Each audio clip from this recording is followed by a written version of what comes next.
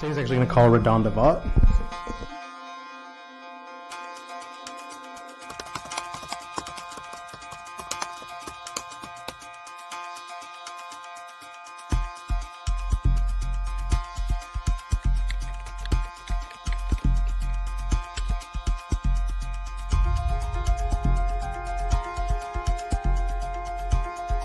I use the override function.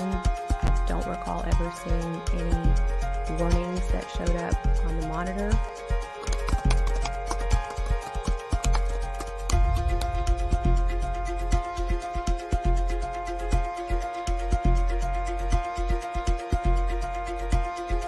I would have never wanted something like this to happen to her.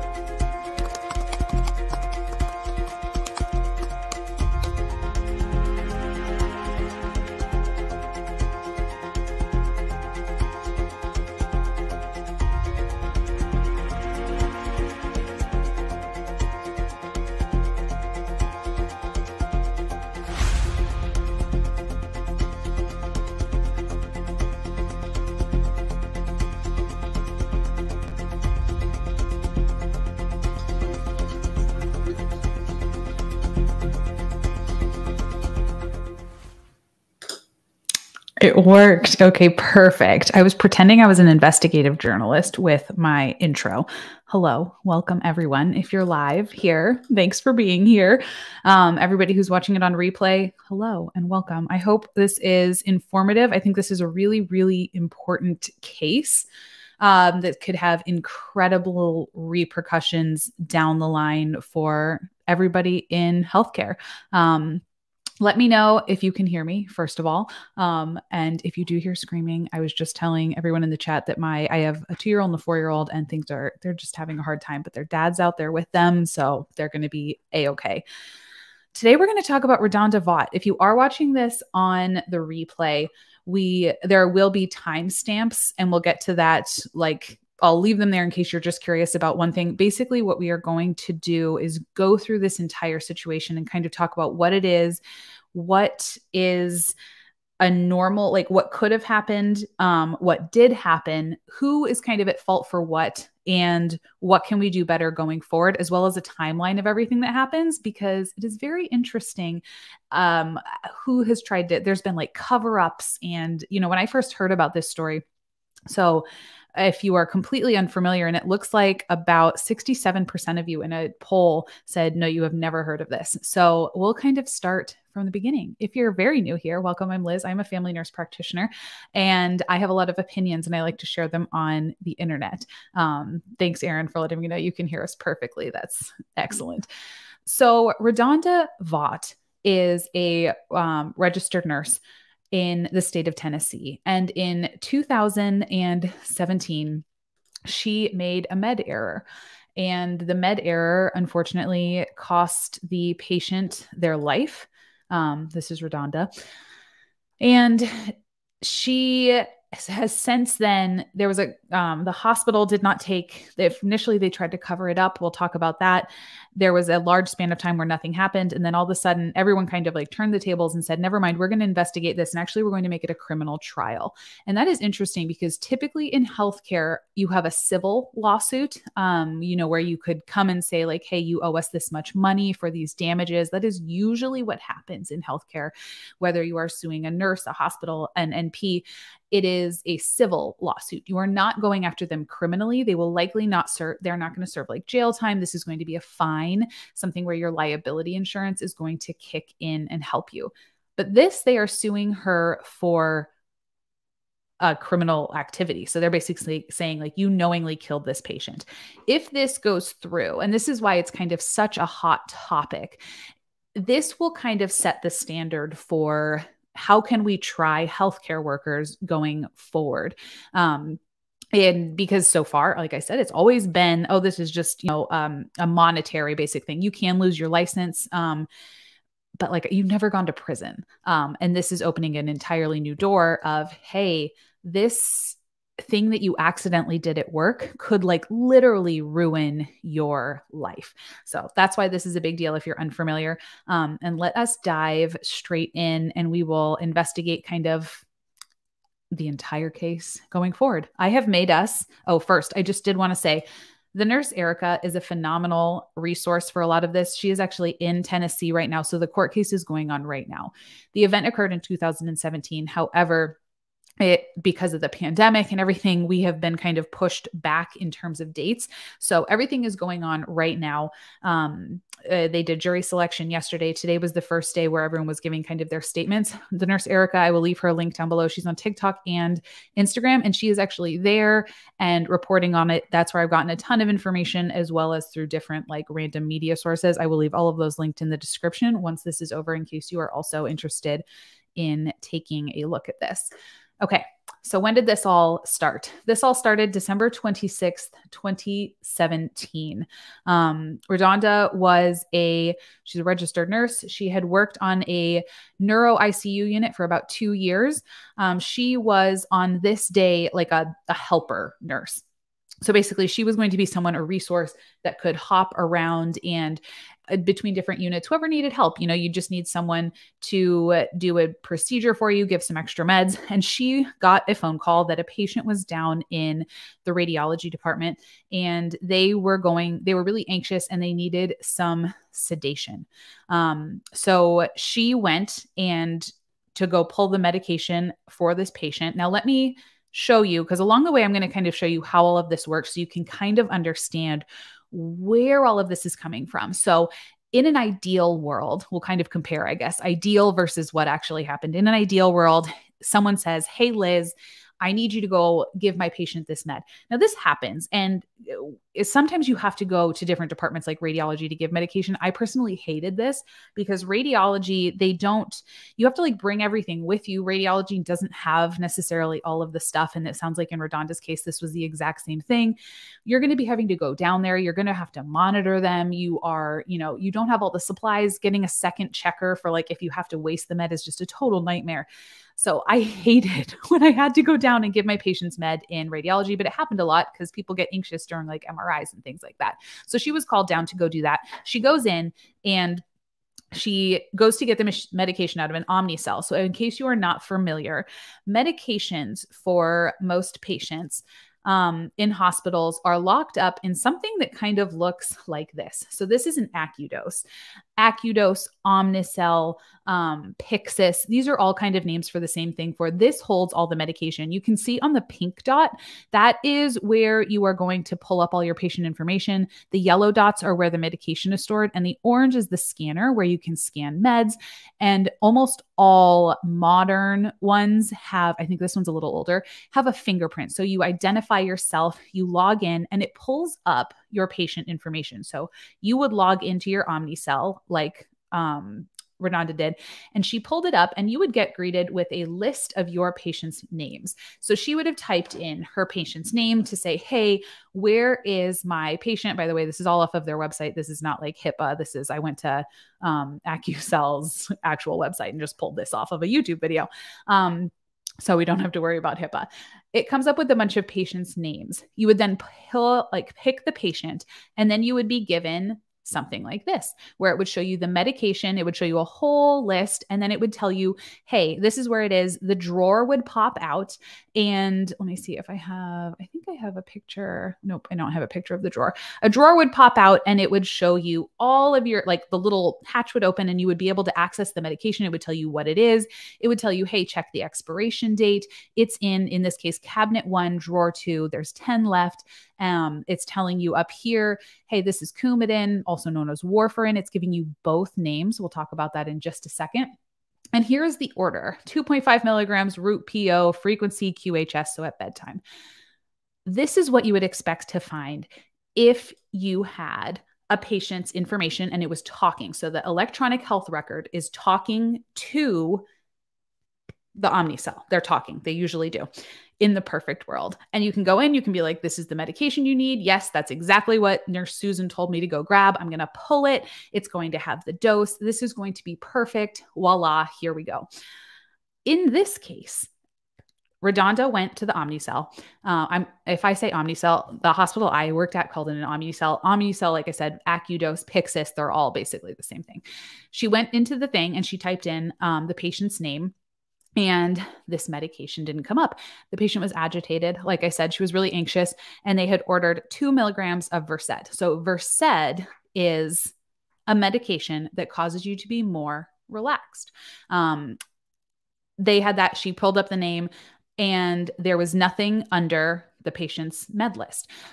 If that happens, which it can happen, you would then have the decision of, am I going to call pharmacy? Am I going to, like, what is the issue here? Have they just not updated the med list? Is this like a glitch? What is going on here? So in the perfect world, you would just kind of call pharmacy and you would be like, hey, I had a order for 2 milligrams of Versed. It's not in the Pyxis yet. What can we do about it? And they'd say, oh, let me verify it. Let me verify it. Because what happens is, as a provider, your provider goes in and they enter into the computer. They'll type in, hey, I need 2 milligrams of Versed, put it in. What happens then is it goes to the pharmacist electronically. So it goes into the electronic record of the pharmacist. The pharmacist has the whole hospital, right? So they are dealing with like a lot.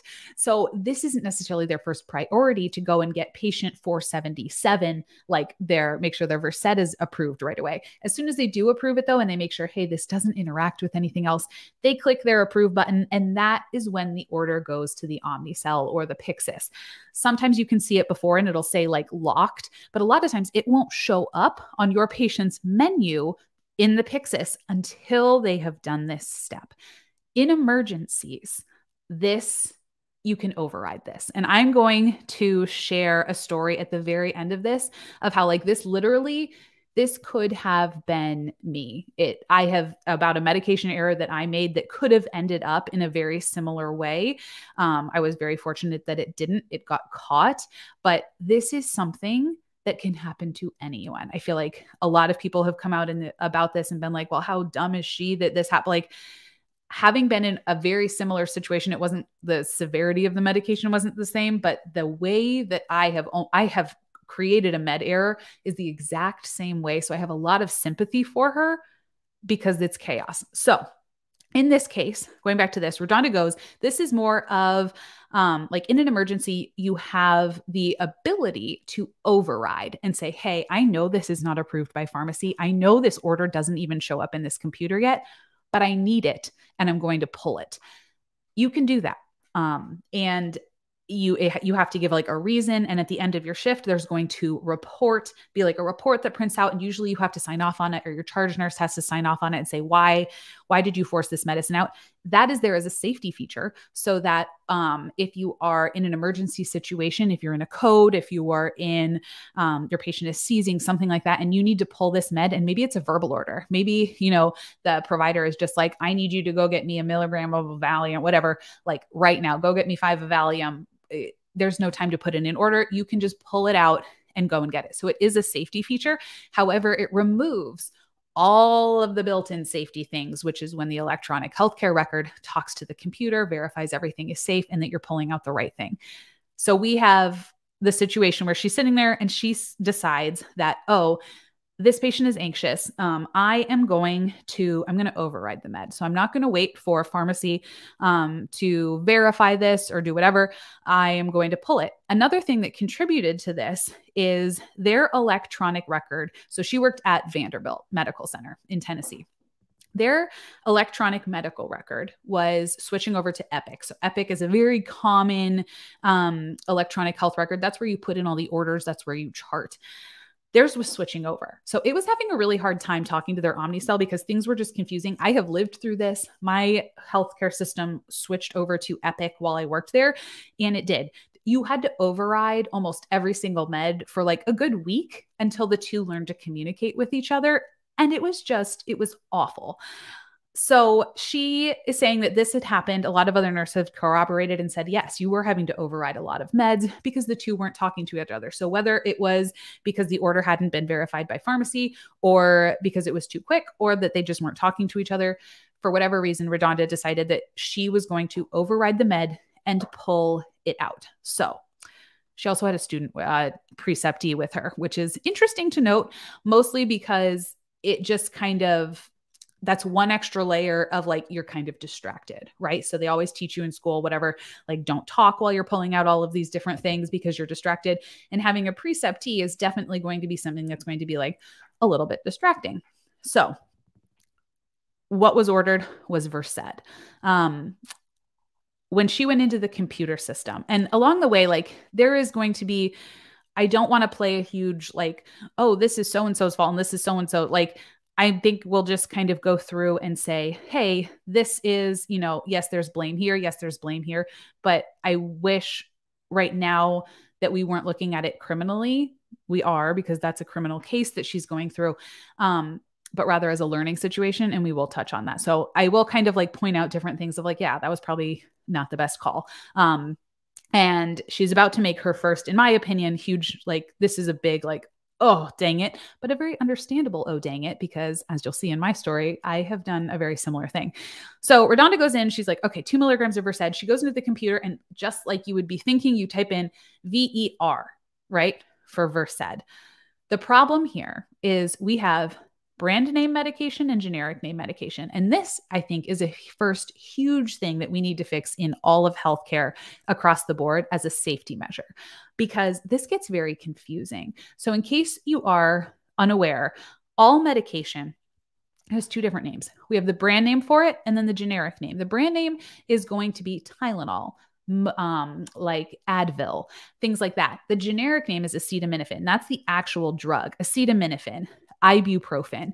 These are used interchangeably. There is no, and some names we always call by their brand name. Some names we pretty much always call by their generic name. Versed is almost always used, like almost always referred to as Versed, but Versed is actually the brand name. Midazolam is the generic name. It's kind of a rough one. That's probably why everyone just says Versed. When you are going into a Pyxis system, any kind of Omnicell thing like that, you type in the generic name, because brand names are not necessary. Like they change so much, there's going to be a million different ones. So to keep it simple, when you go into these programs, you are always supposed to type in, just like when you're ordering medications, you are always supposed to type in the generic name. When you go into these systems, you're always supposed to type in the generic name, which again gets very difficult if that's not what you hear all day long is Versed, Versed, Versed. Then you have to remember, oh yeah, that's actually midazolam. This leads to a ton of problems and a ton of confusions. Patients are confused. My patients in primary care and in the hospital were always confused. They're like, you told me I was taking like Synthroid, but this is actually levothyroxine. And like, what is this? And you're like, oh yeah, there's 2 names. I'm going to prescribe you Zoloft. They get sertraline. They're like, what is this? You're like, oh my gosh, it's the same thing. It's stupid. We need to do away with this entirely. But RaDonda goes to the machine. She types in VER for Versed. She should have typed in MID, but she didn't, because, and this happens all the time. I have done this countless times. You go in and you start typing in something, and then you realize, oh, wait, no. That's I need to type in the generic. The unfortunate thing in this situation is she typed in VER or VE, and what came up instead of Versed, which is a sedative, vecuronium came up, and that is a paralytic. The difference between these medications, Versed being a sedative, Versed is going to chill you out. We use this all the time for conscious sedation in both jobs that I've had as a nurse. It just makes you, that's the one where you give it to people and they just start like saying all these really fun things. You're like, oh my gosh. And everyone starts talking about how much they love. They're like, no wonder this is illegal. This is great. And you're like, okay, great, friend. That's when people record you and do all of those things, because you do not care. And you usually don't remember what is happening, conscious sedation. You're fine. You can breathe. You can function. Typically, when you give this medicine, you just do vitals a lot more. You're checking oxygen. You're checking blood pressure. You are checking to make sure that you're fine. It has a little bit of respiratory depression, but really you're not that worried about it. You know what I mean? It's one of those where you have to pull up and do the excessive charting, but in reality, they're going to be totally fine. That is not the case with vecuronium. Vecuronium is a paralytic, and that is a medication. I have never given it because I never worked I worked in a intermediate unit, but never in ICU and never in OR. So that is going to paralyze you. That is going to stop your your nerves from talking to your muscles. So it is going to stop your biggest muscles, which are going to be your heart and your diaphragms. You are going to stop breathing and your heart will stop. That is obviously tragic. And that is what she pulled up. There are typically, so that is a, and she has admitted this. RaDonda has said very openly, this was my mistake. I should not have done that. But I also just want to point out that this should never be something that is so confusing where you could go in and type in, why do we have two names? We need to resolve that entirely, just like as a profession. So she goes in, she pulls this up. Now, typically when you are pulling a medicine that is like super hardcore, the AccuDose will check in and say, hey, you're about to give something like real powerful. I've given all sorts of very interesting things. We're having worked with like,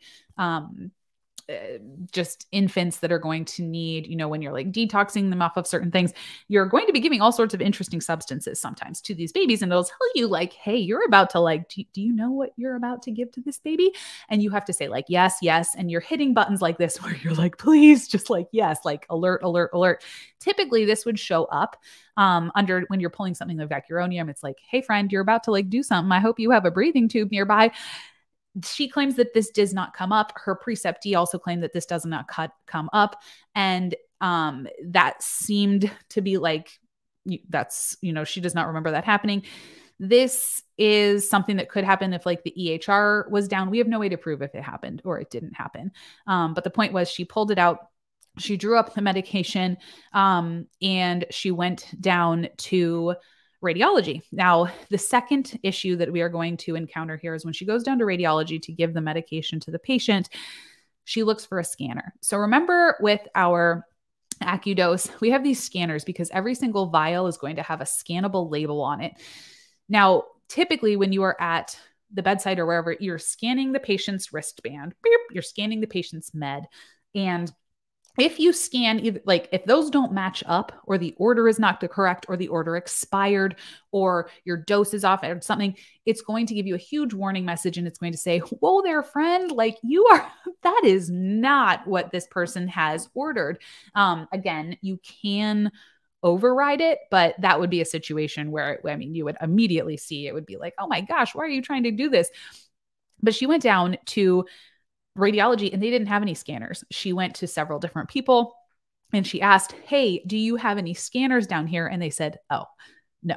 So this was another area of immense issue. Like she has not been, I promise you, because I have run down to radiology many times to give, we've given a lot of benzodiazepines of just like to help people calm down when they're down in radiology. And ours also did not have a scanner. And we ran into all sorts of problems, especially if you had to like waste medicine and then like you were the only nurse. Cause sometimes if you're not using the whole dose, you have to waste part of it, but that requires 2 finger sign-offs, like someone to double check it. And this was such an issue at my institution. So I have no problem at like thinking that this was an enormous issue also at RaDonda's, because if you don't have scanners down there, like we didn't, you're kind of just like, fingers crossed, you don't have computers down there either. So it's not like you can check, like pull up the order again and like make sure. She wrote it down on a piece of paper and that's what she was going off of. So again, yes, there's also like, she should have looked at it. She should have examined it more. She has admitted that she did not check it enough, like the actual vial. However, the hospital also should have provided a few more steps here so that this wasn't so easy. Hang on, I need a drink of water. So she goes down there. She asks, hey, do you have scanners? They say no. She gives the medication, IV push, which you would do. You can give Versed, midazolam IV push. I'm assuming you can probably give vecuronium IV push, but only if you're about to intubate someone in the OR and like you want their muscles in their neck to relax. So it's like easier and you're about to help them breathe for them, not if you're about to leave. She gives the medication. She goes and she asks radiology, hey, do you want me to stick around and monitor? This was also something that she should have just stuck around and monitored. She was busy and she was being asked to go to the emergency room. So this is just another thing of she's being pulled in 12 million directions. She's being asked to do this other thing. So she asked radiology. Radiology, techs in radiology, they don't have any authority to be like, hey, yeah, can you like, no, you can leave. She should have just known I need to stay. But if that wasn't expressly what she was told, like it's kind of one of those things where you're like, oh, if you don't know, you don't know. But also you would like, I would, when this gets held up in court, they're going to hold it against, is this a reasonable decision? And I think most people on this count at least would say like, no, like you should have stayed. I think most people would know I'm giving this respiratory depression, this medicine that's going to cause respiratory depression. Like I should probably stay with you, at least put a pulse ox on you for like 15 minutes, make sure you're fine, watch your heart rate. But she asked, hey, is it cool if I leave? Do you want me to stick around? And they said, no, it's fine. We've got this. So she goes. She and her preceptee go to the emergency room to go help out in the ER there. While she is in the emergency room, helping out there, she hears overhead a call for code blue in the radiology suite. When she's done with the ER, she goes back up to the unit to figure out, like, to hear more. She like, cause when your patient is in a unit and you're like, I have like my patient's in IR, and that's where the code is. Kind of goes back. People are talking about it. They are working on the patient by the time, they've taken them back up. They're working on her. They're coding her. And she immediately asks, like, realizes like, oh my gosh, this is the patient. The patient's nurse comes to her and says, what did you give? She looks at the bottle and immediately realizes like, oh my gosh, like she realizes, oh my gosh, I gave vecuronium. This is not Versed. Knows what it is. So she knows what has happened. She gives it to the nurse and goes and tells the charge nurse. So like at this point, I feel like she's done the very difficult thing in this moment. And she tells the truth and she immediately notifies everything, which I cannot imagine how hard that would be to go and have to say, to a team that is working in an active code and be like, I know what happened.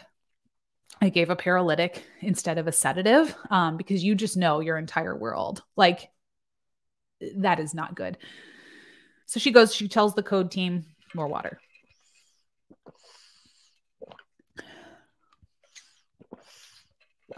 She goes and she tells the code team, hey, this is what happened. She goes and she tells like the charge nurse, everyone is notified. And unfortunately, despite everything that they were doing, the patient passes away 24 hours later. She had been admitted for like weird, neuro things. And let me see if I have a mint.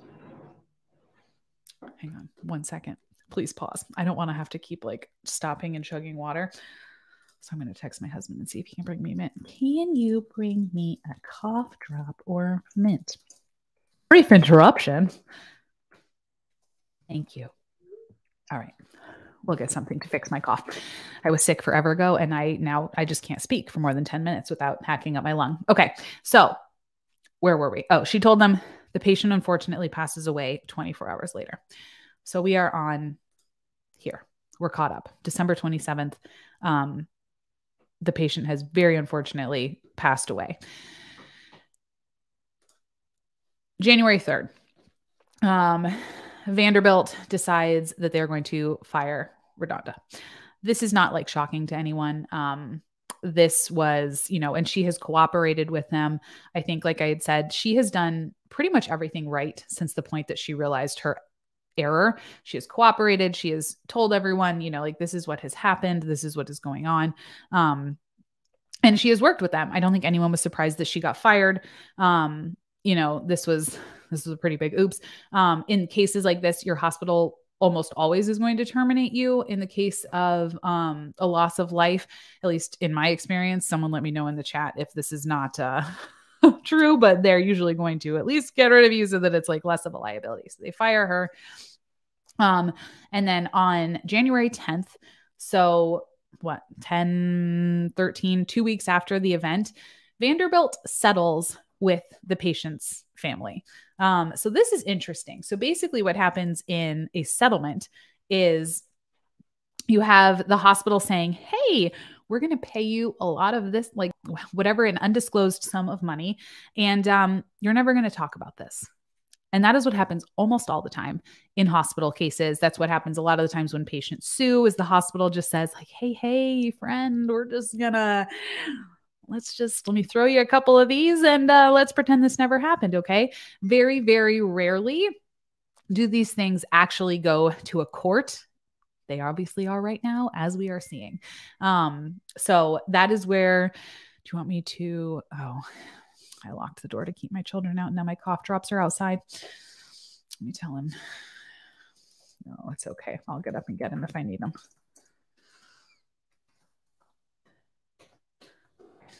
Back on track. Vanderbilt pays the family.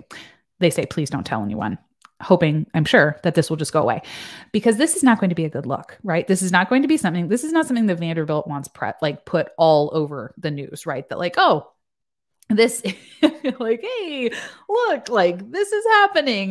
Look at what happened at our hospital, blah, blah, blah. Nope. Hospitals do this all the time. Things happen. No one ever hears about them though, most of the time, because as you notice, like no one has really been notified yet, right? This has happened, but we're not really talking about it to anybody. Because they're paying people off. This happened all the time at the hospital I worked at. I've been involved in several, or have known of several things that just went straight to like, hey, we're getting paid. So it's never hit the media. And I think this is very interesting because a lot of people have no idea about how much really does get just paid off by hospitals. It's a lot, and perhaps is something we need a future video about. So that happens. Let's fast forward. So that was January 10th. They pay them off. October 3rd rolls around. And someone tells CMS. So something that should have happened quite a while back was when you were a hospital and someone has a fatality due to an accident, the hospital is supposed to tell the powers that be of like your federal and your state government, CMS, you're supposed to tell, there's a reporting system to say, hey, this terrible accident happened. It was not good. But it did happen. Let's see what we can learn from it. That's ultimately the goal, is what corrective steps are you going to put in place so that this never ever happens again? Do we think Vanderbilt did that? No, because they paid someone off and said, everyone shut up, which worked until October 3rd, 2018, when an anonymous tip was sent to CMS, so that's Center of Medicaid Services, about the situation. And Medicaid came and they pay the hospital a lot of money. So hospitals get paid oodles and oodles of money from CMS. They are a prime person who pays them, who pays a lot of their bills. And it's a lot of their budget. And they come in and they say, hey, Vanderbilt, we noticed that this happened. Like we heard that this happened. And you didn't tell us about it. In fact, you didn't tell anybody about it. And if you don't immediately come out and talk about this and tell us what your plan is to fix it, you're not getting any more of our money. To which Vanderbilt said, we like money. Okay, we'll deal with it. So they didn't even want to touch the topic. They were just willing to let it all go under the rug until they were told that they were going to lose all of their money, in which case they rapidly said, oh, shoot. Okay, well, we need to come up with another plan. October 23rd. So 20 days later, everyone now knows about this, right? So this is starting to get picked up in the news because like no one had known about this before. So the Tennessee Department of Health, that's where their board of nursing is. They decide, they hear about this now. So again, they haven't heard about it before because no one had admitted anything. So they come out and they say, we are not going to charge RaDonda Vaught with anything. We're not going to punish her. We're just going to kind of say like, oops, moving on. Because they saw it, I'm sure. Like this has happened before. They probably saw it as like, this is a horrible, tragic med error. She was very, very I am so sorry. I am horrified. She has said many times in the initial clip there, I kind of showed, like she said, this is, just immense regret, obviously, about this. This was not intentional. This was in no way, they kind of saw that. And I think they were like, okay. So they kind of said, okay, it's fine. We're not going to do anything about this. November 2018, the CMS, so this was still like not too exploded. It was kind of just like CMS had told Vanderbilt. So Vanderbilt knew that they knew. The Department of Health had been notified because that's what happens when, like, you know, Vanderbilt has to make this corrective action plan. And then on November 2018, CMS then releases the details and Vanderbilt submits their corrective action plan. So this is when CMS comes out and like publicly says, hey, world news stations, guess what happened here? And that's when it becomes a little bit of a different issue. February 4th, 2019. They decide that RaDonda is going to get charged with criminal offenses. I think this is the state charging her with criminal offenses, which I do not understand. I looked into this so long, far too long into the night last night. If anyone knows who is the one that actually, like, who initiated this, from everything I found, it was like the Department of Health and the state that was criminally charging her with these offenses after this release from CMS and all the uproar about it. So that happens. And then on March 27th, 2019, these same state investigators, who I think are doing the criminal offenses, they allege 10 errors were made by RaDonda. So these 10 errors are more of the civil things, right? So we had originally said that we have the 2 criminal charges that she is being charged for, which we didn't even talk about what they were. Let's look at what they were. So the 2 criminal charges that they are currently, like, she is currently in trial for right now, is reckless homicide. I didn't know what that was because I'm a nurse and not a lawyer. So reckless homicide is a crime in which the perpetrator was aware that their act or failure to act when there is a legal duty to act creates significant risk of death or grievous bodily harm if in the victim, but ignores the risks and continues to act or fail to act, and human death results. So this is saying that she was aware. I do not think that she was aware. So I just do not understand how they are charging her with this. And that is what is so horrifying. That is, if this passes, then I feel like they're just going to be able to come out and tell a whole bunch of healthcare workers, like, hey, you get reckless homicide. You purposefully knew it. And it was like, no, this was obviously an accident. And the other thing she was cited with was reckless homicide, which is a crime in which the perpetrator, I copied it wrong. The other one was impaired adult abuse, which that one is interesting because that one was kind of like almost like elder abuse, in that it is when someone is 18 or older and you're taking advantage of someone who is either physically, emotionally, or cognitively impaired and can't make decisions. So like she was obviously like very anxious. And I think they're saying that like it was abusive to give her this medication, even though obviously it was an accident. So I don't really know where they're coming from on that one. So those are the 2 criminal charges that she's getting right now.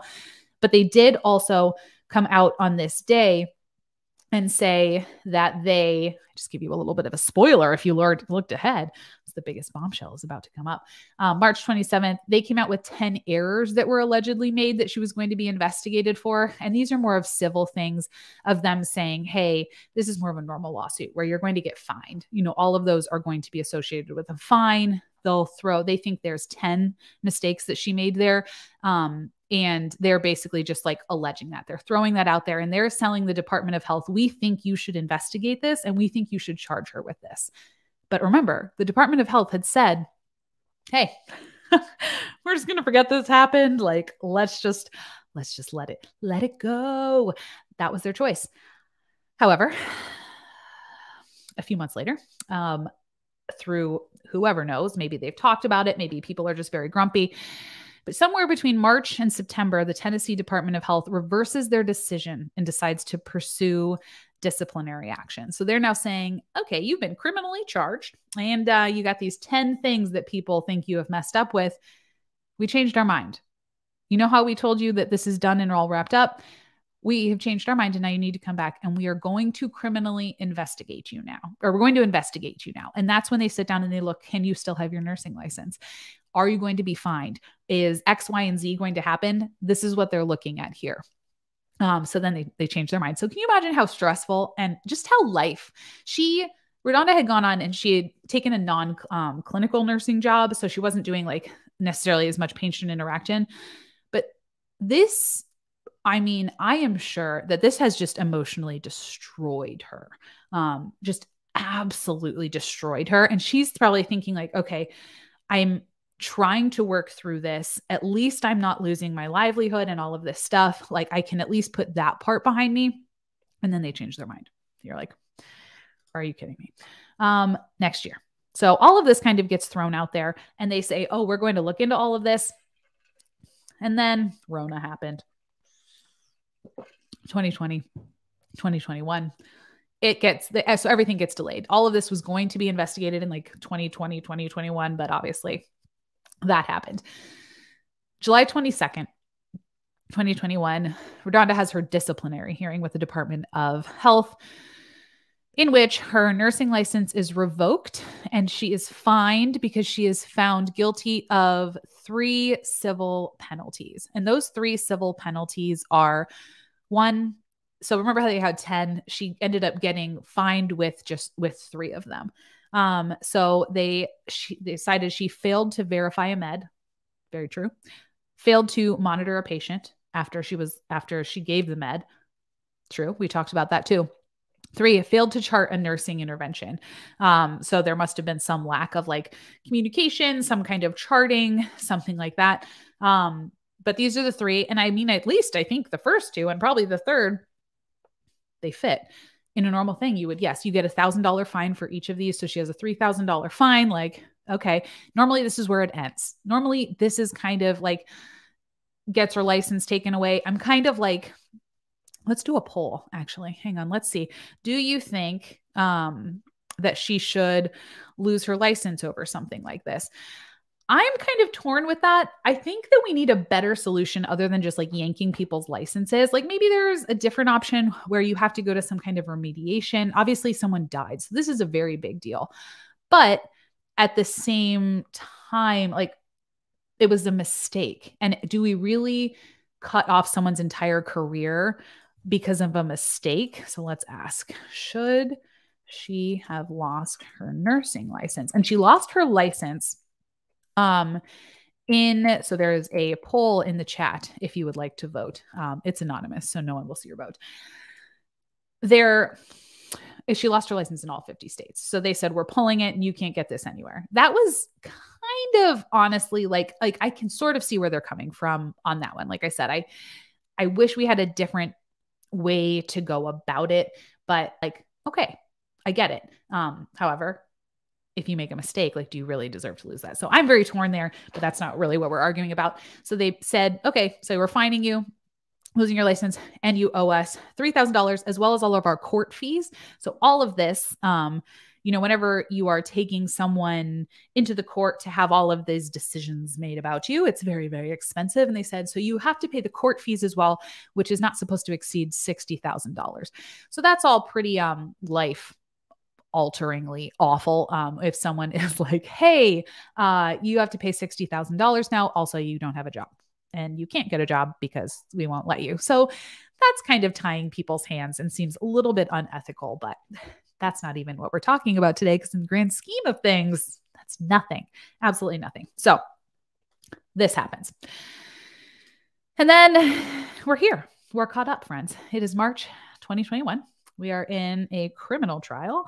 And this is a really, really big, hot mess. So the biggest thing that kind of before we just start chatting and I'll go through the chat that we can talk about is this, if this becomes criminally tried, I think it is very likely that this will only make the profession more unsafe. Because if you are telling people you're going to be charged with reckless homicide if you make a mistake, like you're having a bad day, you make a mistake, and you could get a felony, and go to prison, like who's going to want to work in the profession? First of all, I think this could be applied all over the place.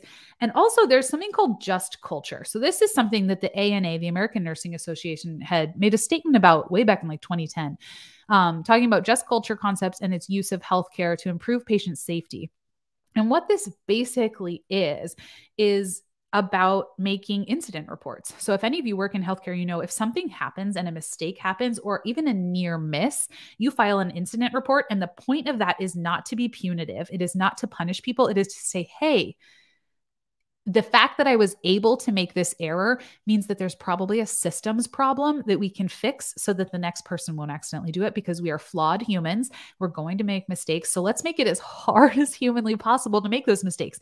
That is why the electronic record talks to the Pyxis or the Omnicell. That is why you have to scan medicines now. That is why all of these different things that were not in place here for RaDonda, like that is why those things are in place to try to make it so that these errors do not happen. And that is the whole goal of the just culture thing, is to say like, hey, we're trying to remove blame. This doesn't happen perfectly. I have worked on units that had a really good culture around this and then a really bad. But the idea in the perfect world is if you come clean, like she did, if you just admit what you did or what you almost did, let's learn from it and let's not attack you as a human, because we can learn from this. No one is perfect. Everyone is going to make mistakes. Let's learn from them and make everything safer. And if you charge someone with a criminal offense, hello, no one is ever going to report anything ever again. So I do not understand what they are doing there. So 72% of you at this point are saying, no, you do not think she should be held. She should lose her nursing license.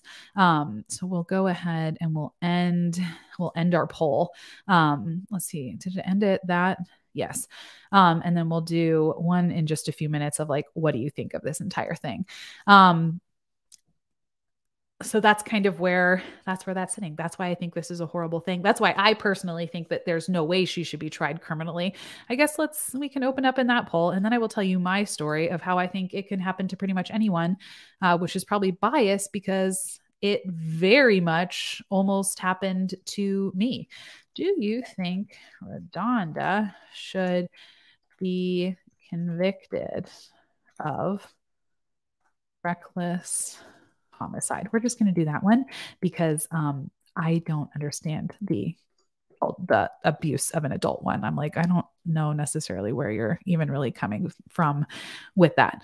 Abby, I agree with Liz. The repercussions of this would set back improving the system. Absolutely. So personal story time while we wait for that poll to come in, is I have been in a very similar situation to this, where I was a nurse for a few years. I had a patient, and let me know in the chat too.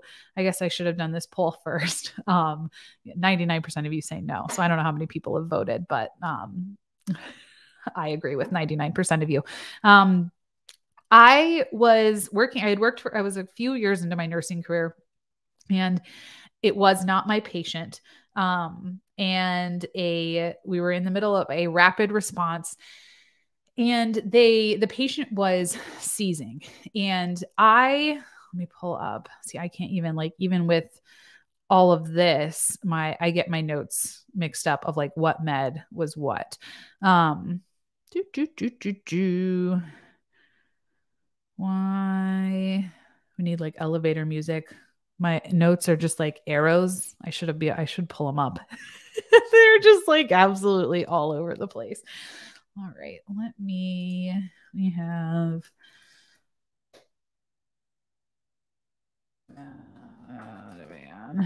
thanks for bearing with me. Okay, perfect. So the patient's having a seizure.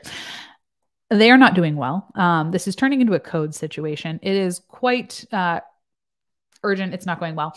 I'm panicked because I and this was just a very frightening, like very high stress situation with a patient that was very loved on our unit. This was very sad. I was incredibly stressed. We were really busy that night. We were super short. We were running around like frantic people. And then this happened. And I got a verbal order from a provider. They said, I need you to go pull, I forget, however many milligrams, I forget now, like 5 of like IV Valium, because that's what you get. You can give Valium in a seizure to hope that the patient stops seizing. So similar to with RaDonda's, they said like, hey, go pull Valium. The name of Valium as a benzodiazepine is diazepam. That's what I just had to like go and look up. I'm like, I want to make sure I get these right. Because to this day, I confuse the names of the benzodiazepines, Ativan, Xanax, Klonopin, all of them, because they all end in Pam and they all sound fairly similar and I get them confused. So they said, go get some Valium. I went to the Omnicell. The order is obviously not in because this patient previously had not ever seized. So we had no reason to have Valium in the medication for them. I went in and I could not for the life of me, I'm panicking, think of Valium, Valium, Valium. I can't type in Valium because that's not going to be a right med. So what is the other name? I worked on the GI liver floor. We gave Ativan all the time. So I'm thinking, oh my gosh, like what's the PAM? What's the PAM that I need right now? So I think, oh, lorazepam. That's not the right one. It's diazepam is what I needed to type in, but I typed in lorazepam because I gave Ativan almost every single day. So I knew that one came to my brain first because I worked on a floor that did a lot of alcohol withdrawal. So I type in lorazepam. I pull it out. I pull it. I take it into the room. I scan it because I'm going to at least scan this into the computer. So I hit that step of like scan patient, scan this. And I had a double checker because we had to double check verbal orders and I was going to waste some. And fortunately, that person standing there said, Liz, that's Ativan, that's not Valium. And I was like, oh, shoot. So I didn't give it, but I had that double checker. I had the scanner. And I'm telling you how easy it is to miss that step and to give the wrong thing. And like, this would not have had, like, the patient wouldn't have died if I had given them Ativan. But I think the story, like, it shows you how easy it is when you are frantic and you are fumbling. Like, I know that those are not the same medicines. And if I had sat there for a minute, I would have been like, oh, like, hold on a minute. Like, this is not the right, give me a second. We filed an incident report and our unit, the hospital actually changed to, you were only allowed to provide oral orders with the generic name. So that when I went to when you go to the Omnicell, the last thing you're remembering is I need 5 of diazepam, not I need 5 of Valium, so that you can type in indifferently. I was not punished. They literally just said, thank you for reporting that as a near miss. We're going to make this solution in response to that and change it so that this doesn't happen. And that is my soapbox of why I think this could be really for anyone. So I've seen a lot of, I'm going to kind of like hop through the chat and kind of see what we want to talk about it, but that's mostly my thing I wanted to hit on was this is the situation. I will make hopefully an update video of what has happened kind of going forward as we hear more about it. But this, I just kind of like wanted to lay the foundation. I know this got a little bit, that was a long explanation, but I wanted to make sure the timeline like made sense. If anyone has any questions, let me know. I'm not an expert on this. I did stay up very late last night trying to become an expert and watching all of the the nurse Erica's TikToks on it and reading a bunch of articles and watching news stories. I also want to say that this is really important to get insurance. So I never had liability insurance as a nurse. I was like, oh, my hospital will cover me because they did. And our union said, oh, like, you're fine. Like, we've got your back. And I'm sure Vanderbilt told their nurses that same exact thing was, oh, you're fine. We've got your back. But the reality of the situation is as soon as they could throw her under the bus, they did. What have the penalties been for Vanderbilt? Nothing. They're not getting criminally sued. They're not getting sued. They're not getting looked into more. Nothing is happening to them. Further interesting point was when you look further into it, it's just like this is when it just gets into like mind blowing territory. I know I said I was done. And then I totally remembered this other conspiracy side, not conspiracy, but like drama side of it.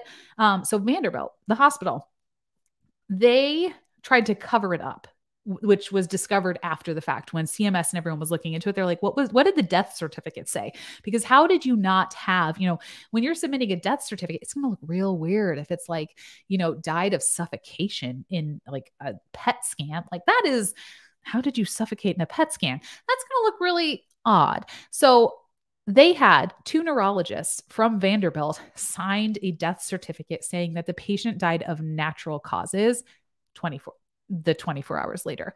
And they just left it at that. And they signed it. Do you think those people got in trouble? No. Vanderbilt was like, oh, we'll protect you. Do you think Vanderbilt got in trouble for lying on death certificates? No. Who's getting in trouble? The nurses. So this just goes to show that your hospital does not have your back.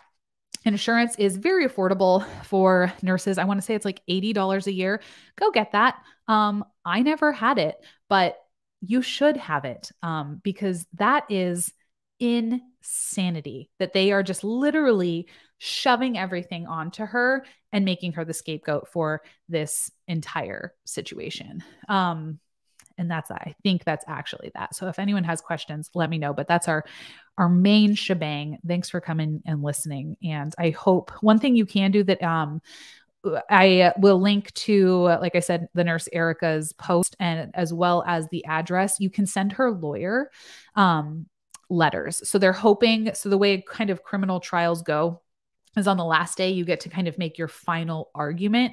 And they're hoping to come in with boxes and boxes and boxes of letters from nurses and nursing students and family, like anyone all over the country, and saying, this is awful, and you can say why you think it's awful. Oh, because now I don't want to become a nurse, because if you're going to treat nurses this way, I never want to get sued like that.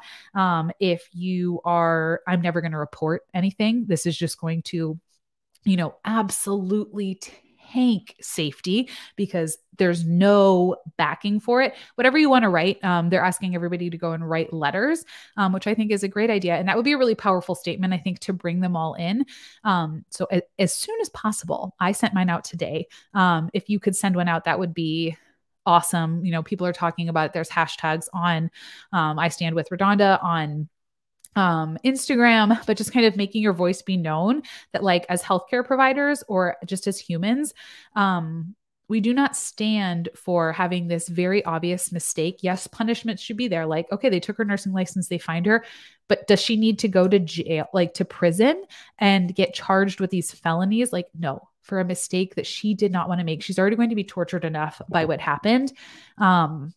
We don't need to add to that. We do not need to make the profession even more damaging and liability. Like we don't need to do that. So yeah. Jessica, I agree. It's such a messed up case. Yes, she made several mistakes and she's admitted that. She has been like ever since, she's like, I really screwed up. And she's worked with them ever since. Like anytime someone wanted to do anything like that, like ask her questions, she was open to it. And nurses are overworked and expectations are high. And like the systems weren't there to save her. Michael, I will, let me see if I can pull up her Instagram really quick. And she has it on there. We're going to see if, okay. And then let's see if I can successfully do this. Okay. This is, let me share. I'm not good at streaming software. So I'm like, I can share a screen. I can absolutely do it. We're just going to have to wait a moment. Okay. This is, hopefully you can see it. This is the address. I think, okay, yep. Peter Stryan's, Capitol View, 500 11th Avenue North, Suite 600, Nashville, Tennessee, 37203. I will leave that also in the description. And that is why, and then you can send the letters there if you would like to. Like I said, I did today. Mine was very ranty.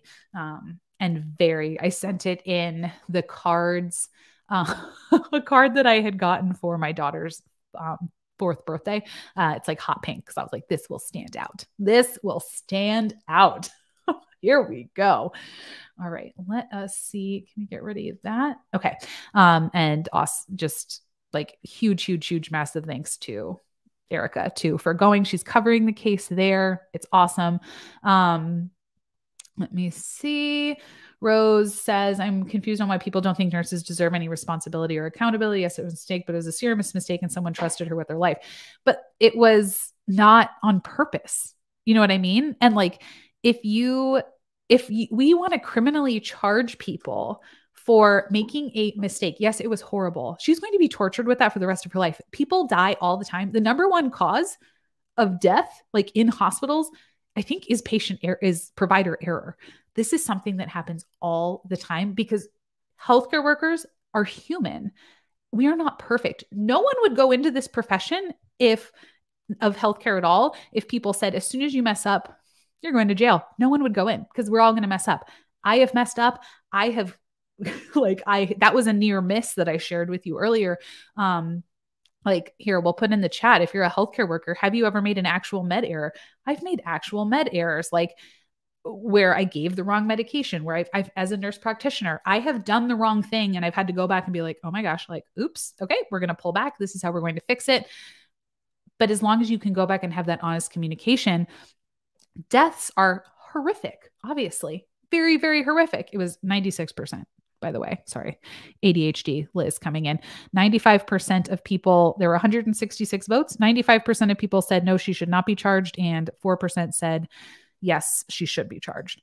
That doesn't add up to 100. I'm not going to worry about it. Have you ever made a med error? We'll ask. I certainly have. And if we charge people, like it, we cannot look at, I know it sounds bad, but you can't charge based on the outcome. What if, like, that tiny mistake, you know what I mean? Like, yes, there needs to be some kind of a punishment, but it doesn't need to be prison. It can be, hey, you lose your license. Hey, you have to do this remediation. Hey, you need to do X, Y, and Z. But no. It doesn't need to be all of that. And so, Mama Nurse, hi, I appreciate you coming to all my lives. Vec and all paralytics are in the fridge in a box away from the other meds. She said, so like I said, I've never given Vec. And this is something that a lot of people have said is, hey, you have to reconstitute Vec and you don't have to reconstitute Versed. So that's like mixing it in with vials, like it's a powder and you would have to mix it up. She didn't, I don't know if she's talked about, like, is it in a fridge? Was it away from everything? I'm assuming that if it's always kept in a fridge, in a box, like that's how it is. She did say she was unfamiliar with both meds. Someone said like, oh, but you had given Versed a few days before. And she was like, I was frazzled. I obviously made an epic mistake. And she wasn't sure, which was another thing, was she didn't know if maybe it was just a different type, because the pharmacy is constantly switching things up, which I can understand because the pharmacy does constantly switch things up. So if you're panicked, I could understand why, if she was, she could have thought like, oh, this is weird, but I'm going to go with it anyway. Who of us haven't done that? I mean, maybe I'm the only one, but like, I know I've probably done things where I'm like, this probably like, I'm going to make this make sense because it's what I need to make sense in this moment. Dave said, I give Vec almost every day. It has to be kept in powder form because it's not stable in liquid form. Yeah. So she was just unfamiliar with it. So she had never given Vec. She had said she gave the other medicine very few times. So she would have no baseline to know. Like, if you give something like Versed all the time, like, oh, this is like, I have never reconstituted this. This is really weird. Like, let me look and double check on it. She didn't know because she's never done it a bunch. She's rushed, like she has all those other things going on. So I don't think that's like the one thing where people could be like, well, how dare you not know? It wasn't reconstituted or it was in this different fridge. Friends, I never remembered. It took me forever to remember. Like, obviously this is a more advanced, like a more hardcore med, but like, I never remembered if things were in the fridge. You could have told me like, hey, like it's actually in the fridge. And I've been like, okay, that's fine. And it's just like, I don't think we should harp on this. She has admitted this was an epic error. I am so sorry. I don't know if we need to harp on like, how could you not know? Because she didn't know. You know what I mean? At the end of the day, she didn't know. So let's look at it as a situation of what can we learn from it versus how should we punish her. Ash is right. They should never have been in the same cabinet. There should have been a different override feature to be like, whoa, friend, like you're about to do something like real serious. That this is not going to be good. Let me see. The hospital is and should be responsible for all the absence and safeguards. No scanner, not enough pharmacists, etc. Exactly. Like, why is nothing happening? Why is nothing happening to the hospital or the people who falsely wrote things on the death certificates? Who I also, one of the things I didn't find this. I didn't look into this part, but Erica had said in her things that one of the people who had signed the death certificate, making up the false reason of like the death was natural causes, also wrote another death certificate for a different patient and said natural causes when they actually died of a nicked, I think, carotid in surgery. So interesting. Interesting. Mama nurse, I think 2 years, I think is what I know. She had worked in that unit, I think, for 2 years. And what I had been reading was, if she, like, I don't know how you worked on a neuro ICU for 2 years and not given Versed, but I don't know how all of that, works. But she did say she was like unfamiliar with it. And they were able to prove that like she had really very rarely, I think like 2 or 3 times in her entire time there was how often she had given Versed. So that is not very much. And that is certainly not enough that at least I personally would be like, I know exactly how this is given. It's not enough. Yanni said, I'm getting insurance ASAP. Do it. Do it. She had been a nurse since 2015. Okay. So 2 years, which is not very long. That's like barely long enough to kind of get your head above water. At least I think. Michael said, can you talk a little bit more about the implication of what this will mean for all healthcare providers if she's convicted? I'm not a lawyer, like I said, but I personally feel like this is going to open up the gates to have more people tried criminally when they make mistakes, because if they're going to be able to look back at this and be like, hey, you did this and now you're like, that caused death. So now every time someone makes an error at work, then you can get criminally charged as if you tried to like murder them or it's homicide versus it being like, hey, this was a horrible thing that happened. Let's learn from it, but you still get to keep doing your job because you're a human and you're going to make mistakes. Like that's how it's going to change. Is it's going to be people aren't going to want to go into the profession because if you mess up, you lose everything. People are not going to want to admit their mistakes because if they fess up, then they know their hospital's not going to back them. They know that they can go to prison and get felonies. I think it's just going to have a huge trickle down effect of making conditions more unsafe.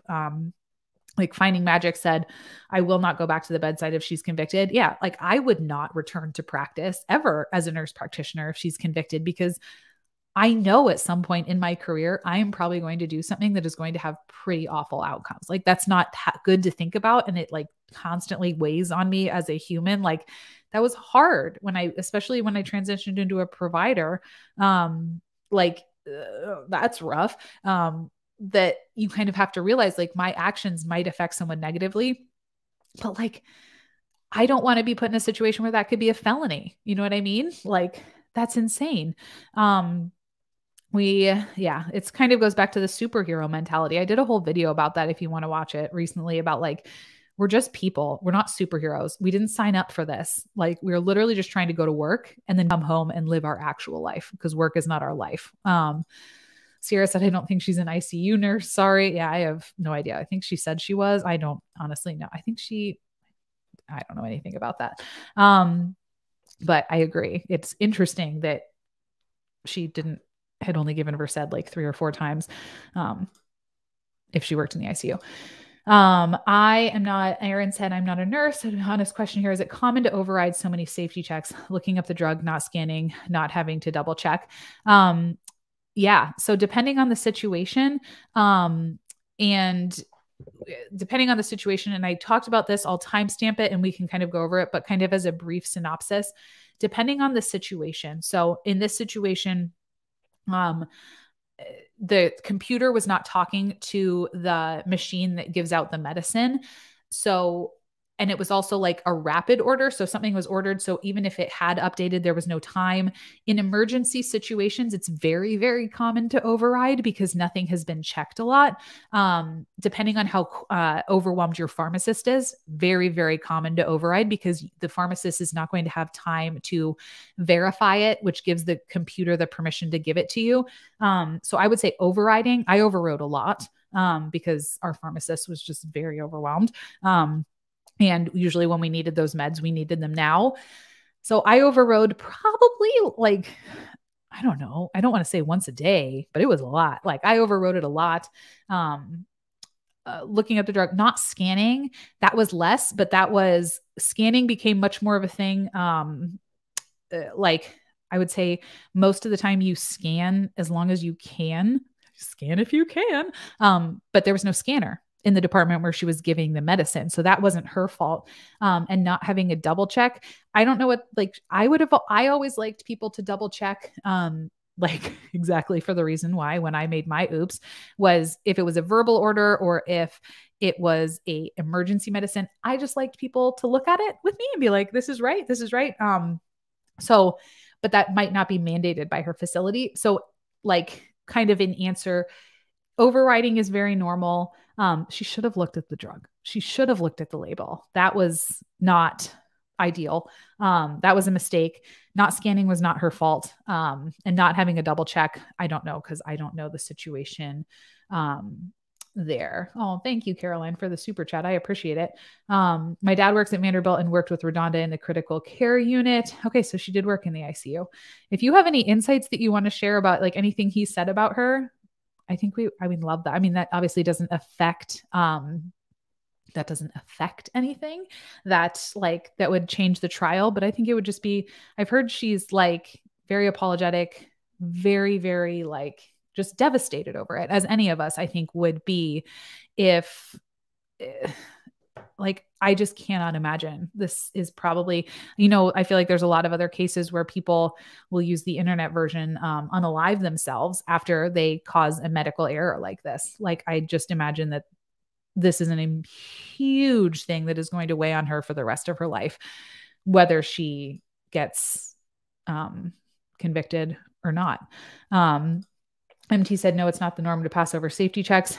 I mean, yeah, we kind of just talked about, it's like the setting was weird where, her hospital wasn't setting her up for success in this specific situation. Yeah, it's just, ugh. Uncle Sam said in the ED, we override everything. We only have 2 scanners in the whole department. How many beds do you have? Because that is a hot mess. Casey said, I'm an ED nurse and we override a lot. I'm betting that's because there's probably a lot of verbal orders. There's a ton of medicines constantly going in the ER because you're having all acute things happen, on the floor. Orders are not constantly going in. They kind of go in at rounds. And then if something pops up, that happens. But in the ER, in the emergency department, it's like a revolving door. People are constantly coming in. So there would be so many, there'd be so many meds. So I imagine that you would have to override all the time because you probably have your own pharmacist and they cannot keep up with you. Casey said, I don't know about your hospital, but mine has a lot of computers that don't always work. The scanners are not always in working condition. Our scanners broke all the time. I will say that. That's a really good point that I actually hadn't interestingly thought about. Our scanners broke all the time. We constantly had to not scan because our scanners were broken, and then we would get in trouble. And then management would come and they're like, why? Your scanning rate is like horrific. And you're like, well, you should probably fix your scanners. And that was a problem. Man, I didn't think of that earlier. Yeah, our scanners were always broken too. And it is a giant mess. It is such a giant mess. Why didn't she draw up and double verify before she left the floor? I don't know. That's a good question too. That is a good question. Maybe she thought that there would be a scanner and it seemed like this was a new situation for her. So because she didn't know you're supposed to stay, she didn't know all this other stuff. Maybe she thought that, I thought this the first time I went down to radiology was, there's going to be nurses down there. There's going to be help down there. And there's no one. There's the radiology techs. They can't verify. The first time, so maybe she went down and she thought there would be nurses down there. I don't know. But I think it goes back to, we can ask, why didn't she do this? Why didn't she do this? Why didn't she do this? Until we're blue in the face. But the thing that it comes down to is she made a mistake. It was not on purpose. And are we going to allow her to, is she going to be criminally charged for this? And is that going to play over into all of healthcare? Are we going to be criminally charged for making oopsies at our jobs where we are overworked and stressed? And it was obviously not on purpose. My heart breaks for her. I can only imagine. I know I can't. I cannot imagine this. So the psychological toll that will take on her. Sierra said, before I was allowed to work in the ICU, I had to take hours and weeks of ECTO modules and tests and follow up precept for 3 months. And I think different places are just different. I don't know what their rules are. I'm glad your experiences was like that though.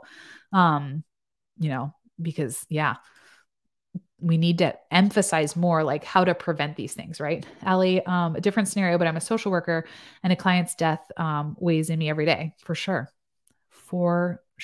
Also social work. I don't know how you do it. Thank goodness that you are there. I feel like social work, we just dump everything on you. We're like, that sounds like a social worker problem. And you just swoop in and you fix things and you're magical. And I appreciate you and thank you for doing what you do. But yeah, I think I agree. I feel like you kind of in healthcare in general, just kind of stuff all of, the first unit I worked on was very, very fatality heavy. And every now and then, like even in life now, it just like comes and it hits you and you're like, I remember a lot of death and that is heavy. I just can't imagine being so causally linked to it, even if it was a mistake. You know what I mean? Like, oh, I have been to their floor at Vandy many times. I see how the mistakes can be made. There's a lot going on there. It's very overwhelming to see. Sounds like it's a huge medical center. So this is someone who's knew someone who worked with her. It's chaotic. That's not going to lead anyone into making their best choices. You know, I am a testament to that. And 76% of you are as well who have said you've made a med error. And I'm betting that it happened on a day where things were a little bit crazy and you weren't quite thinking the way your perfect nursing student self thought they were. I am a current nursing student. Are the 5 rights a common thing caught at all school programs? Yeah, but in reality, you know, it's, should she have looked at the name of it? Yeah, for sure. But you don't do it like, it's just performed differently. You know, when you're there, you're just like, I'm going to scan your wristband. I'm going to do this. You don't look into the meds, honestly, as much as you do when you're in nursing school because you have too many things going on. So yes, the 5 rights, I'm sure she knew her 5 rights. I'm sure, you know, she didn't have an order to go off of because remember, the order was not in the computer, was not talking to the Pyxis. She didn't have a computer. So she didn't even have a way to like verify the two. So that was another way that the hospital was just kind of like failing her there. How are we supposed to make patients feel safe when they see stories like this? So this is actually interesting in that I don't think we necessarily need to, you know, which might be an unpopular opinion, but I think talking to patients and literally saying like, I am doing the best that I possibly can, reassuring them in that way. And then saying like, but I have a lot going on and I wish I could spend more time with you or something like, you know, if you don't want to blame the hospital, again, Erica had said something about, you know, going back to the hospitals that are mandating overtime, the one in Las Vegas that I had talked about before, saying, if I look tired, I am. Like, I think we cover up for hospital systems and healthcare so much in general. And I really think that as awful as it is, at some point you have to have some accountability. Like you have to just be honest and be like, you know, this is scary. And more, you know, I have had conversations with patients where I've been like, yeah, I've seen more errors happen. Because we're stretched so much thinner. You have to be careful how you say it because your institution can come after you. But I've had those conversations with my patients in primary care as a nurse practitioner of like, I wish I could spend more time with you. I wish I could. I wish I could have like super long appointments. I wish you could come in all the time and that you could afford to do this. But like, that's not the system we're working in. So we just have to kind of figure it out. But patients, we don't tell them anything. And the hospitals brush it under the rug or they try to cover it up. So patients have no idea that all of this is happening under the water. You know, on the top, it looks like fairly smooth going with like little cute ripples. And that's why I'm really hoping that this case kind of gets outside of the healthcare community because this can kind of show like the chaos that is underneath the water that the hospitals are covering up because we keep pumping out the story. This is fine. This is fine. This is fine. It's just like with the whole pandemic thing. We weren't allowed to wear masks in the beginning because it would scare the patients. Maybe we should scare the patients because maybe if the patients are a little bit scared, they'll complain. And since hospitals and healthcare is such a customer service based thing, maybe then we would see some action. You know what I mean? Maybe if we stop pretending like everything is fine, the whole farce will be up. There's more healthcare workers than there are administrators, right? So I'm not saying I want to start a revolution over here, but I kind of don't not want to start a revolution. You know what I mean? About just being honest and letting people see what's really going on, which is hard. I mean, and as a patient, that would totally suck to hear, but I would never let my loved one go into a hospital by themselves ever, ever, ever, never. Like, obviously, if you're banned from going in, that's different. But like, no. After seeing how hospitals work on the inside, I'm like, nope. Every time anyone I love has been there, I'm like, I'll be there. I'm not leaving your chair. I'm not even going to shower. I'm just going to be right here. Maura, exactly. We need to look at why this happened and look at systemic issues as to why this error occurred rather than focusing on one person. Exactly. Which is where that whole concept of just culture comes back in and saying, like, let's not focus on nitpicky one thing. Let's look at why it happened and how we can fix it. Let's criminally charge the IT guy who made the scanner too while we're at it. Like, for real. Why isn't it all this worked out?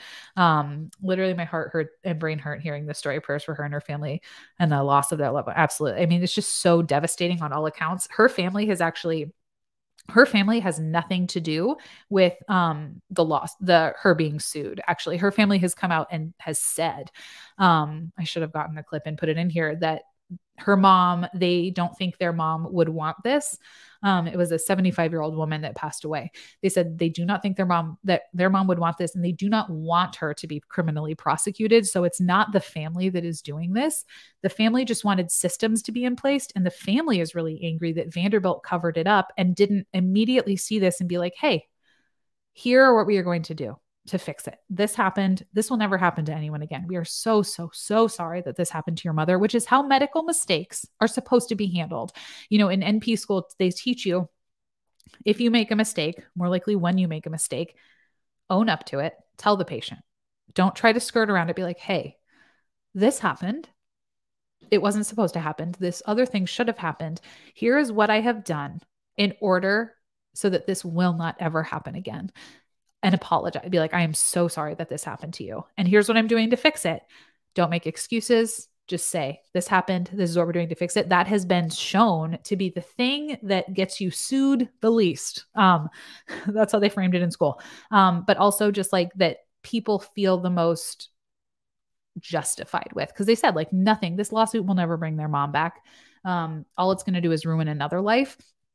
And they don't want that. So I thought that was interesting that the family does not want this.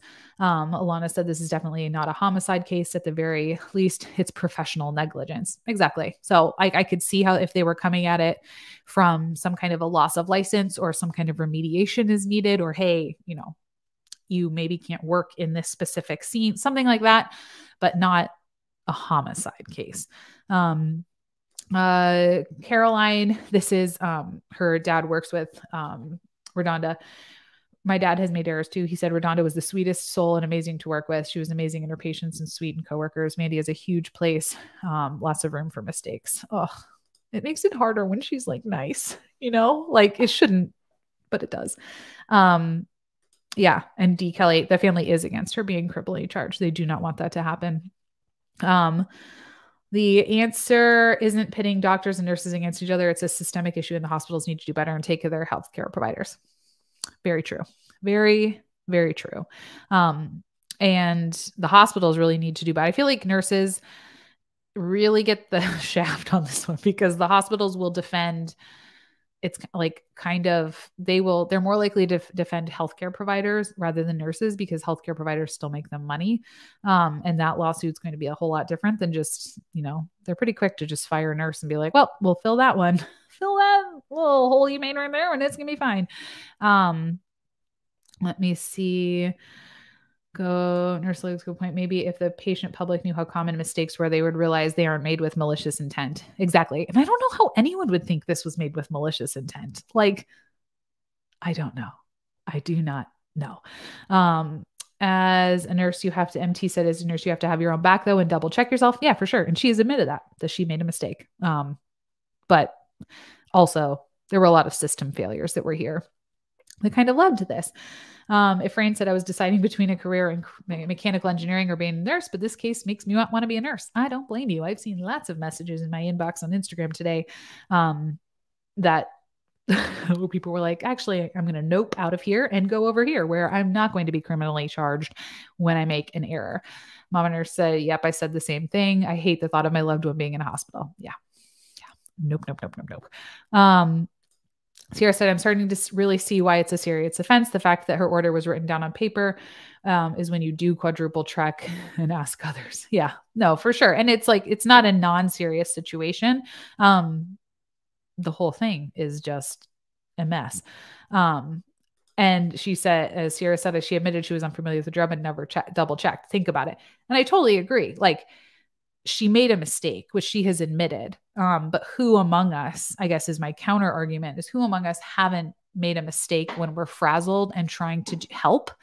And you know, at the other end of the line, someone is suffering and you just want to go and help them. Like, her intent, I think, was to help, not to harm. And that's what we have to look at it from, instead of, you know, if she wasn't accepting blame, I think this would also be totally different. But if she was standing here being like, this was not my fault at all, I think the situation would be a little bit different. You know, then we would be saying like, friend, like, let's find all the, like, let me show you why you bear responsibility in this. But she has always said, I take full responsibility. The problem being here is that Vanderbilt was like, great, like, you take all the responsibility. We're not going to talk about anything that we did wrong either. Bye. Your life's gone. Like, that's the part that's not fine. Oh, friends, what a freaking mess. Cher said, every nurse I know agrees she shouldn't be criminally charged. Every single one of us could see ourselves in that same position. Exactly. So that's why we're going to write letters, right? Letters, and share to this address about how you feel about it. And they're going to take them into court on the closing day and talk about it. Alyssa, it is a hot mess. Express. You just don't, you've already dealt with, you know, your state. Wisconsin had their moment. You don't need to, this is a lot. This is not good for mental health. Not good at all. Shoot, and I'm guessing to err as human is not taught widespread in nursing. No. It's more like to err as death. They're like, hey, like, look, I guess that I shouldn't say that in this case because of the situation, but they're not kind to errors. They act like it's always the end of the world. Mama Nurse, hey, Alyssa, all day. I watch your channel all the time. Alyssa's the best. Alyssa is my YouTube BFF. And I miss her. When my children are older and scream less, I'm going to go visit her and it's going to be a great time. Vanderbilt hasn't changed. Scanners still don't work. So many travel nurses in Plow. The place is a hot mess. Great. I also heard today from watching, I'm like, I talk about Erica as if she's like my friend. She like probably has no idea who I am.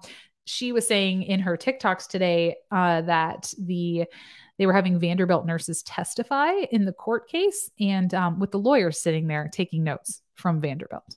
So if you feel, and then they were saying like, oh, these are honest testimonies to be like, oh, this never happens. My employment is like, my employer is great with, you know, what are you going to say when you're sitting there like this? You're probably going to say, oh, it's fine. It's great when your employer is writing down your name. Oh, so that's where we are. Recap very briefly. Can you recap again what happened? RaDonda Vaught was a registered nurse in 2017. She gave the wrong medication. She was supposed to give a anti-anxiety, like a anxiety, there's a different word for it. I can't think of it. Relaxation medication, and to make you less anxious. And she gave a paralytic. There was a confusion with the name. She went to go type and she overrode the system. She pulled out the medication. There were a lot of things that she did wrong. There were a lot of safety things that the hospital did not provide her with. She gave the medication and the patient died. Vanderbilt, the hospital she worked for, tried to brush it under the rug and did not want to. Alyssa, yeah, it's the Versed versus Vet case. It got postponed. This happened in 2017, but because of the pandemic, it got pushed back 3 years. At least 4 years, 5 years. Holy cow, 2017 was 5 years ago. I need to go have a drink. But Vanderbilt, they paid off the family. They tried to cover it up. They said that it was of natural causes. Someone tipped off CMS like a year later, almost a year later, and said, hey, this is actually what happened. They failed to report it. At which point Vanderbilt said, oh, you're right. We didn't report that. Yep, this happened. CMS announced it. they decided the state is criminally charging her. So they're charging her with involuntary, accidental manslaughter, or in something negligent homicide. I probably shouldn't be allowed to talk about things on the internet, especially it's past my bedtime. Got to go to bed at 10, especially since my children scream on it. Reckless homicide and impaired adult abuse. And she is in trial currently for that. Her nursing license was revoked, and we typically do not charge people reckless homicide. Thank you, Michael. We typically do not charge people with criminal suits in healthcare. We usually say, hey, that was really bad. Let's maybe think about taking your license away and fining you. We don't send them to prison for making an error. And that is the synopsis of it. And Helena, there was no computer. That is part of the problem. That was part of the systems problem that was going on. Alyssa, Alyssa was a lot of people have been saying that. I remember this. I was in school and reconsidered becoming a nurse because of it. Yeah. And I think a lot of people are going to reconsider becoming a nurse or staying as a nurse or any healthcare professional if she actually gets convicted, because no, thank you. I do not need to be criminally prosecuted for a mistake. So if this gets criminally prosecuted, Alyssa, I guess I have to move to Wisconsin and I have to start working for your soap and lotion company. So I look forward to that. I'll come and live in your basement. Get ready. Let's go. Perfect. And she also said, we're going to go on a tropical vacation one day, which is going to be beautiful and wonderful. And we might not ever come back. So there's my friendship with Alyssa. Go follow her channel, Alyssa All Day. It's great. It's excellent. A lady of many talents. She's the best. Isn't there an alert on the computer or something giving you of that sort? There was no computer where she went to go sign it. So there was no scanner. So that second safety guard, it should have warned her when she pulled it from the Omnicell, but she is saying that warning did not come up. The system was also updating and there were a lot of errors with it. And they were having to override all meds because the electronic health record was brand new and the computer and the med dispenser were not talking to one another. So another thing that went wrong. I wish the School of Nursing for Vanderbilt would have addressed this with us. Oh, so you went to Vanderbilt. As a student, they have really only mentioned it once and told us how vital it is to do our checks. Huh. That is interesting. Oh, I should have seen if anybody does go to Vandy, and I could have reached out to them to see how they do phrase it, which is shocking to me that they have not talked about it. So I went to Michigan State, a very different direction, when the whole essay thing was happening with the doctor there. I'm not going to use actual words because then YouTube demonetized. They don't show this video to anyone. And we were very heavily coached on, and there were a lot of in-service things and a lot of different things that were given to us of like, how to make sure, like, has this happened to you? How to make sure this never happens to anyone else?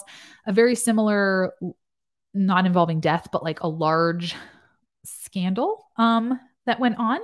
And it was very often brought up. So I'm very surprised, honestly, that they did not. I wonder if now that it's out in the news and people are talking about it, I wonder if they'll coach you differently, because we were honestly coached. When that happened, they were like, this is how you respond to your friends when they ask you about it. Here's what we're doing to fix it. It was interesting. Kimberly said, I'm 5 months from graduation and have student set, so there's no going back now. So many different options in nursing. So many where you don't have to give medications and you don't have to get sued. And there's also lots of hospitals where there are safeguards. You just want to find the ones that are safe. And if we keep talking about this, I'm hoping that, like we had talked about earlier, if we keep talking about this and how this is so common, that this is something that happens and we need to figure out solutions and not be punitive. U.S. law equals common law equals precedent. Precedent is it equals if we did it before, we can do it again and expand it. And that is what makes this case so terrifying for all nurses and healthcare workers. I think that was very well summarized, and maybe we should end it right about on there. 72% of people, let's go check our poll. So we have end poll.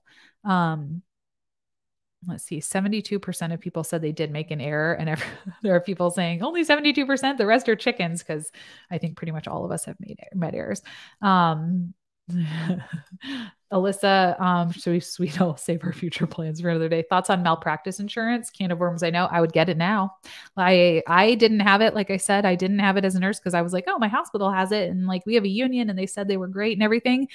I would absolutely have it now because hospitals are showing you exactly who they're protecting. Even if they have malpractice insurance for you, that lawyer is not on your side since they have thrown her to the wolves. Obviously, they are not representing her. She has, I believe, just a DA. 20% of the people are liars. 28% of the people are new nurses 2 days in. Oh, interesting. So malpractice insurance, I would recommend getting. I think it's fairly affordable for nurses, like $80 a year, something very affordable. However, maybe they've been a nurse for 2 minutes. Michael said, fun fact, malpractice insurance does not cover you in a criminal case, only a civil case. That is very interesting. And as we had talked about, almost all healthcare cases are always criminal, where you get a fine, a slap on the wrist, and they maybe take your license away. Huh. But they don't cover you at all in criminal cases. So that would be a different thing, that maybe malpractice insurance would have to start trying to cover you for criminal cases if they got it approved. However, I'm just not going to acknowledge that this even might end up in a conviction because I can't mentally go there. If you're a nurse, I appreciate all of you saying that after I just talked about my med error on the internet to lots of people. A lot of people are like, if you answered no, you're not an actual nurse. Problem. So this is why the case is a huge deal. Michael, thank you for that little nugget of info. Maybe you should be the one presenting this instead of me. I feel like Michael's just like given me all the information this entire time. So if you want to give our next update video, go for it, Michael. I'll just hand things right over to you. Maura Wiley answered no because I'm still a student. Okay, well, that gives me some hope. Can you give me a list of what I can do as a nurse that's not bedside? I'm a new grad and I'm starting my job soon. I'm terrified of killing a patient and ending up in this position. I do want to reassure you that all of us, I think, have had this fear. And that fear is not necessarily a bad thing. I still carry that fear of harming people to this day, and it keeps you very responsive. You want to check things, you're just nervous. There are lots of Instagram accounts of, you can Google too. Just, I'm not like an expert on all of the other, jobs that are non-bedside. So I don't want to say something and have it be totally wrong. But if you Google like non-bedside nursing jobs, but also just know that this is very normal. I used to be petrified. I cried every day on my way into work for 6 months as a new nurse because I was convinced I was going to harm someone.